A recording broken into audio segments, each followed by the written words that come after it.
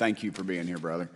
Thank you all very much. Have you faced any retaliation or reprisals for any of your testimony or anything on these lines? Yeah, I have to be careful what I say in detail because there is an open whistleblower reprisal investigation on my behalf, and I don't want to compromise that investigation by providing anything that may help provide somebody information. But it was very brutal and very unfortunate, some of the tactics they used to hurt me both professionally and personally, to be quite frank. Yeah.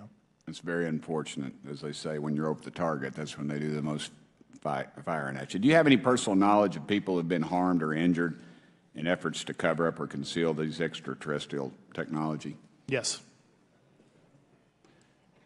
Personally. Have anyone been murdered that you would think, that you know of or have heard of, I guess? I have to be careful asking that question. I directed people with that knowledge to the appropriate authorities. Maybe in a, if we could get in a confidential area, SCIF, we could talk about that. But unfortunately, we were denied access to the